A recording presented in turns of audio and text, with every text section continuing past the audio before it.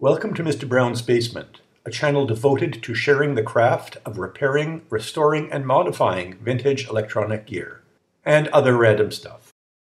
This is a Sony Walkman WM-FX50, which was one of many portable music players Sony made in the 1990s. It's got roughly the same form factor as some of the original 1980s Walkmans had. In this one, Sony managed to squeeze in more features, for example, an AM/FM radio and an auto-reverse tape player. A decent-looking mechanism with two capstans so that the tape can be driven in both directions. But unlike the original Walkmans, this one is made entirely of plastic. Plastic controls, plastic body, and it's a soft plastic and not a very forgiving plastic. So if you were to drop this, that would be the end of it. It runs on a single 1.5 volt battery, which is great, but being that it has a motor, it does tend to exhaust the battery quickly. Let's see what it does when I put a AA battery inside.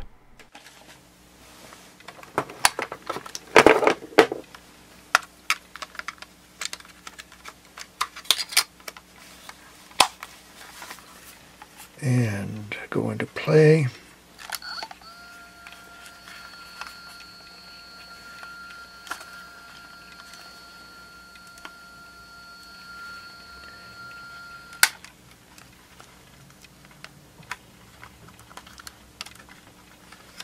Let's see if it's got a bad belt.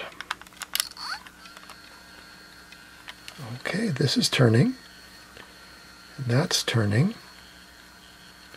So why is this on my workbench? Okay, direction. Well,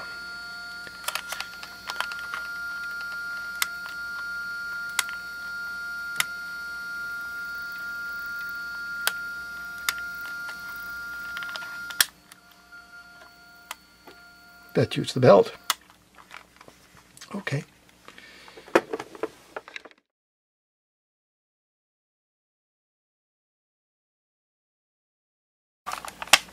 And there's nothing in here. Nope. The back is pried off by unclipping these hooks that grip onto the other side of the case. It's challenging. It does not want to come off. Don't lose the switch that comes through the case.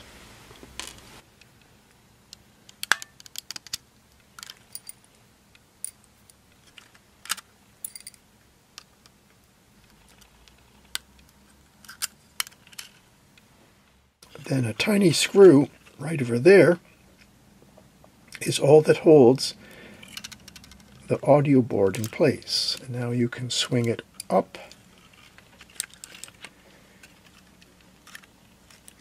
and see the mechanism underneath, which is this. You can see the path of the belt. So it goes around the motor, and it goes around this, and around this, it comes back to here. So it's a very large belt that seems to do everything. Oh yeah, there's another piece over here.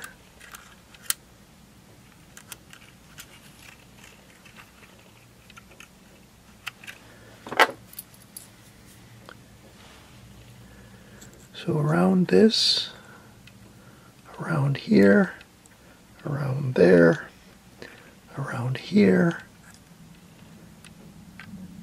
around there, and it comes back.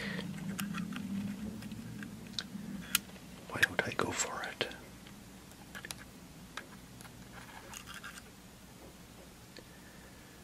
Okay, so it comes back on this side. Okay, that's a very big belt. Okay, let's replace it. I've got the new belt on, which is much, much tighter than the old one. Yeah. And I'm going to use this opportunity to clean out some of the dirt in the mechanism. And if I see anything that needs lubrication, I'll do it. This is where I'm going to go through a lot of Q-tips. Most of the dust is gone now, but what surprises me is how fragile some of these gears are. For example, this one over here, if something jammed, it wouldn't take very much to snap it. Anyway, time to put it back together again. There are switches on the audio board which must engage with levers on the mechanism. There's play, and you can see the plunger in there, power, and forward reverse. Make sure that this and this are outside before you put the case back together. They will want to fall in, and that just makes life miserable. Since you'll be reassembling it in this orientation, these two switches here will find themselves down. So make sure that these two switches in here are in the down position as well. Otherwise, you'll have a problem. After you reassemble it, you should have no extra pieces. Looks like that it works. Yeah, it does. I hope you enjoyed this video from Mr. Brown's Basement. Please like and subscribe to be notified when new videos come out. Also, feel free to leave comments, which I'll do my best to respond to promptly. As always, thanks for watching.